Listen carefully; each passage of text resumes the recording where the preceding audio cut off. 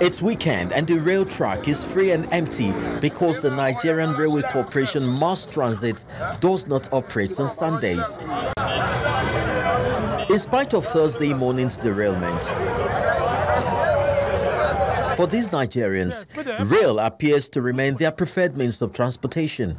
As it is, at least rail is one of the fastest way one can go with that, to avoid hiccups on the road, traffic jam.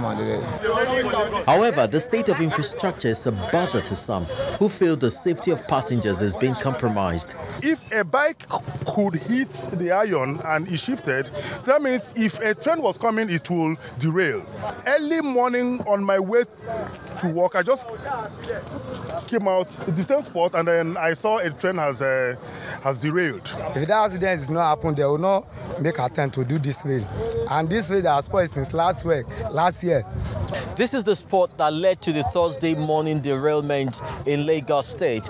Well, the place has been fixed, but Lagosians are still very concerned about the quality of work done, considering how busy this place could be. As you can see, this is a kangaroo. It's a kangaroo work done here. Look at it. I can use my finger to pull it off. And this the same similar now is happening at that the same junction there. It's happening at that same junction. They will not go and take the before to get to this essence. The Ashade level crossing remains barricaded. This too is heightening fears of heavy traffic jam on weekdays. Where the road crosses the track, whoever applies for the way lift is responsible for its maintenance, and this is where the local authority must intervene.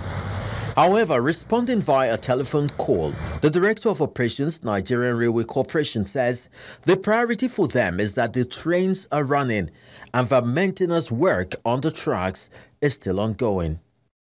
We're currently continuing with our routine maintenance, recovery maintenance. We will review the situation again. We'll hope that the recovery work will be completed as soon as possible. With an increasing population, a functional rail system is important to keep the populace mobile. The federal government must therefore see this as an area to prioritize so as to keep national growth and development on course. Chris Elams, Channels Television News.